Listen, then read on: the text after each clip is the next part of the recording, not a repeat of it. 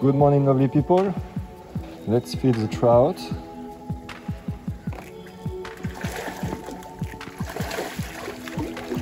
Okay, today I would like to talk about the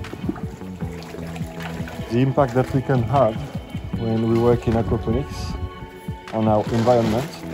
Yesterday I had a chat. Actually, I was interviewed by a Brazilian aquaponics keeper for an aquaponics channel in Brazil.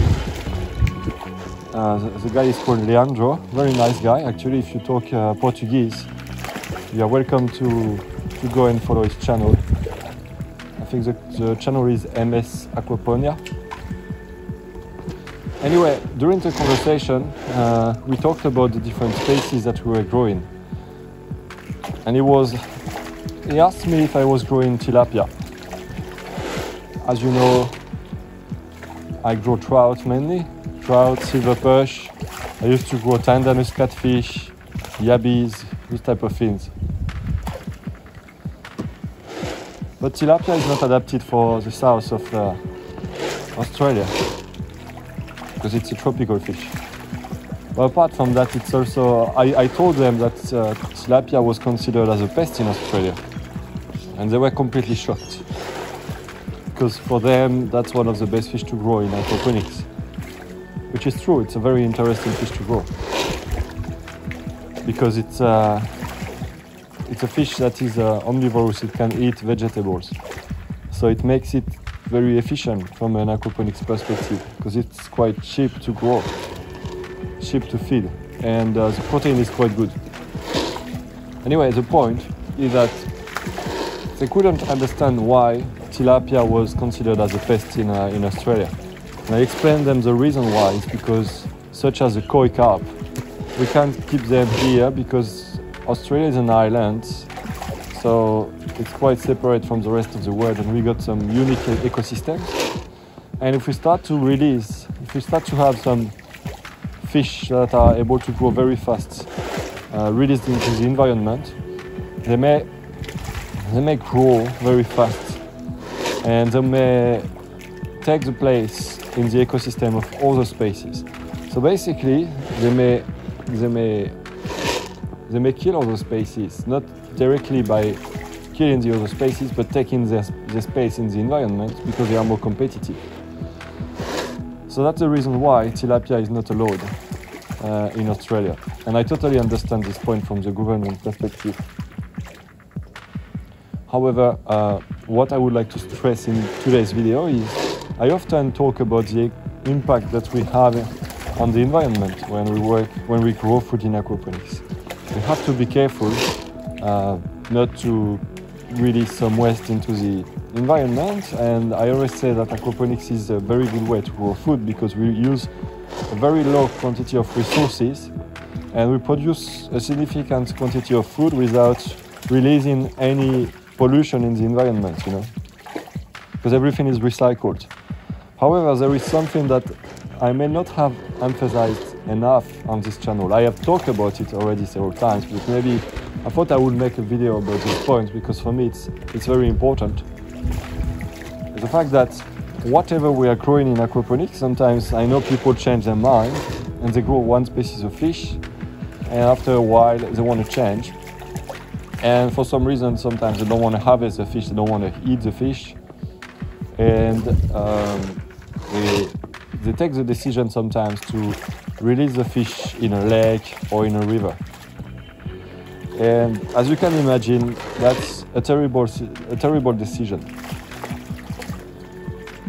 If you like your fish, if you love your fish, I would recommend to give them to someone else if you don't want to eat them, if you don't want to consume them. Because a lot of people are always looking for new fish.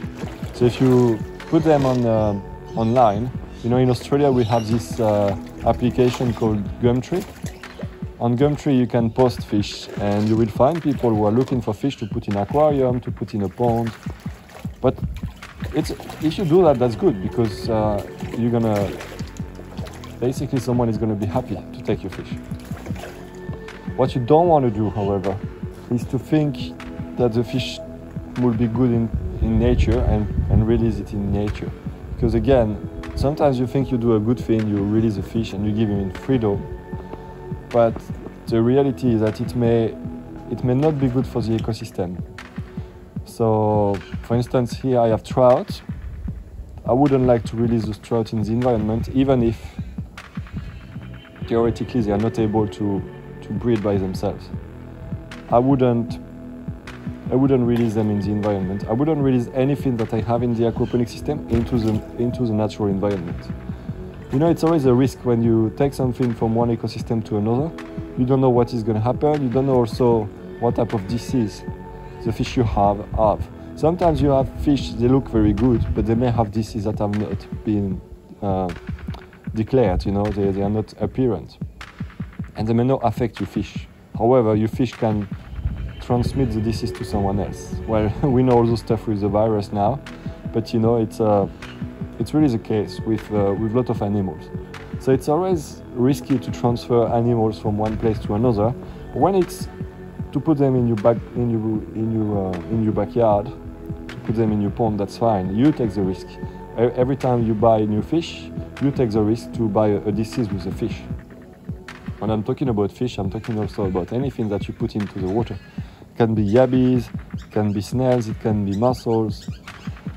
Whatever you do, there is always a risk. But we need to understand that if we are happy to take the risk for our backyard, it's always a very small risk. We shouldn't take a risk for the environment, because when you release a fish into the environment, you have no idea of the consequences that it's gonna create. So please don't do that. That's a very simple thing. When you have fish, the idea is you have fish, and first you want to give them a good environment where you live. So you see the fish I have here, they are in a very good environment. They have a lot of places to hide. There is depth. There is everything for the fish to be happy where they are. That's the thing number one. When you get a fish, make sure you have a good environment for them. But secondly, if you don't want the fish anymore, either you harvest the fish, either you gave them to someone else, but you never release the fish into the environment. You never release anything from the aquaponic system into the environment, even the plants. The plants, if you don't want plants anymore, either you give them to someone else, either you burn them, you put them in the bin, whatever, but you don't put the plants back into the environment, because with the aquatic plants, you may have disease, you may have fish eggs, whatever it is. You don't want to have any contamination. The environment is very fragile. We are not fully aware of this. I mean, a lot of people are not fully aware of this. They think it's all the environment is linked everywhere. And yes, there are some bridges. For instance, if you leave a pond without fish, after decades and decades, you will find fish appearing, because you got birds that are coming, and they may have eggs on their legs. They may have a fish that they release for some reason. So the fish are able to come from one place to another, so there is transmission. But this is nature and takes ages to happen. But you don't want to take one fish from one place and transmit it to another place. It's a very bad idea. So for all the beginners, and not only the beginners, for everyone, just when you get a fish, keep it, harvest it, or sell it, give it to your friends, put it online, whatever you want, but never release it into the environment. I hope you get the message. Very simple, but it's very important. If you want to learn more about aquaponics, I welcome you to join the movement. There is the Aquaponics Revolution movement, where I give you some advice, some tips to learn how to grow fish in your backyard. And if you want to join the movement, there is a link into the description of the video, and I will be very happy to welcome you in the movement, as long as you understand that we are here to grow food respectfully in the environment, and we do everything we can to minimize our impact on the environment. So I leave it as is.